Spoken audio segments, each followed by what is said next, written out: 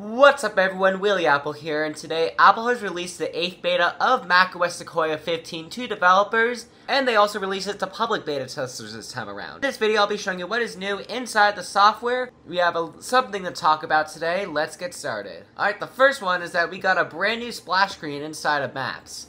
Now I cannot experience it again, but I did screen record on what it looks like.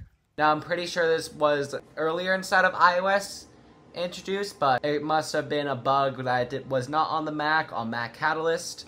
So they did bring it over to macOS Sequoia here, and it looks really nice. I really like this splash screen, to be honest. Apple did a really good job with this one. Now I am taking a look at build numbers for every single app in this list right here. I'm not going to be including like settings, for example, since that will probably never change. But we did get a couple of updated apps here. However, I cannot find any changes in these apps. The apps are reminders and messages, and also, of course, Maps. So these apps have been updated here inside this beta. I'm going to try to keep track from now on inside of every single beta, just to make sure we have every nice little change. Type it right there. Alright, fixed. But these are all the major apps that have gotten updates. Now, unfortunately, we still do not have a fix for the Willy Widgets app groups container bug. That is, of course, inside of macOS 15.1 still, and it's inside of beta 3 as well. But in the meantime, I could show you what will be next for Apple. And this is going to be a little bit interesting because we got a leaked rumor saying that macOS Sequoia could come around iOS 18, if not on the same exact day. And I did do a poll on my channel asking, when will macOS 15.0 come out? And majority of you said that it's going to come out same exact day. So if this widget will load right here, could do that. I do not like iPhone widgets that much for this exact reason. I could just show you with a calendar. Alright, just as I was about to pull up a calendar, the widget finally loaded. So here's what I think will come next for Apple. So today is the 28th right here. I think macOS 15.1 will go on a weekly schedule here on the week of the 2nd.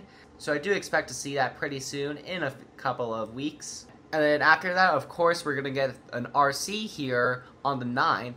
And then interestingly enough, I think we are going to get macOS Sequoia on the same exact day as iOS 18, as we heard in that leak. Apparently someone at Apple told Mac Rumors that 15.0 will be coming out on the same exact day, which is finally really nice to see. I've wanted this for so long, and we are actually finally getting it. That is what we can expect here for a schedule. And now let's take a look at storage usage of the latest beta. So storage usage right here went down to 35.91 gigabytes.